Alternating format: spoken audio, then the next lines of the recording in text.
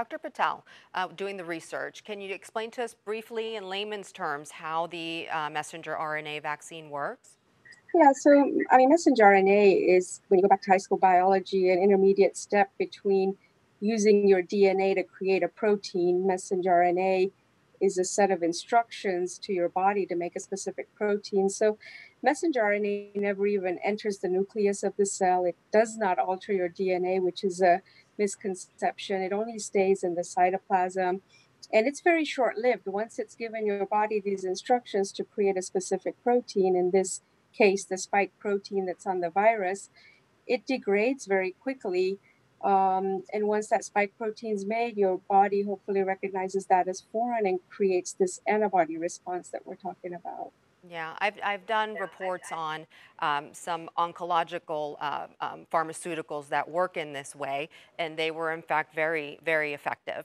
On now to the treatments. As we know, the state of Florida is making monoclonal antibody therapy available to those who need it. Could you explain, Dr. Chandrahasa, the immunology behind how that works? Sure. I mean, we're seeing this wonderful response in neutralizing antibodies. Basically, when you get COVID-19, and if you follow the criteria for it, it's an outpatient type of management that we're giving in the hospital settings. They're available in multiple counties. There is a website, obviously, that the patient can go to.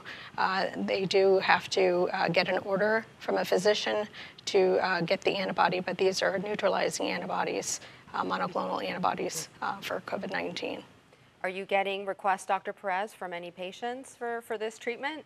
Certainly, that has been something that as the monoclonal antibodies treatment started, and we should be very clear, this is the one treatment that has been proven highly effective, and there is in two settings, right? So in terms of the outpatient setting and then in the hospital setting treatment type of thing.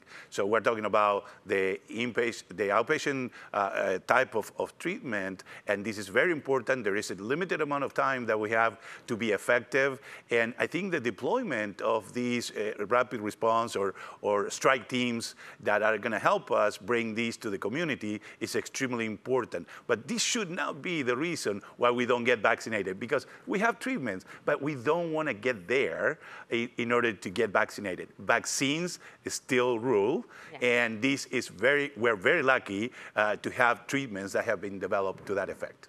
Prevention always best. Dr. Patel, any experience with your patients and requesting this type of treatment? Yeah, absolutely. I mean, since we've had quite a surge here in Jacksonville, we've actually probably 10 of our practices patients received these antibodies this past week. It's indicated now, actually, even for patients over 18 that meet certain risk criteria, which can include anywhere from overweight to obesity, kidney disease, immunosuppression, multiple other diagnoses that actually qualify them. They have to be treated within the first 10 days of symptoms, and they can't already be on oxygen or be deteriorating. So this is something we want to do early on, not waiting late to do it.